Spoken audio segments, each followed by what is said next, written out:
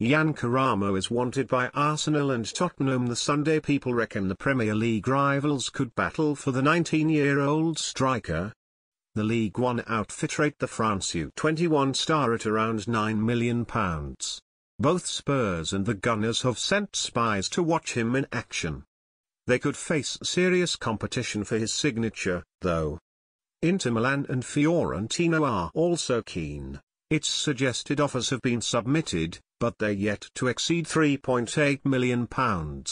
Arsenal have already splashed the cash this summer. Alexandre Lacazette was drafted in from Lyon for £52 million.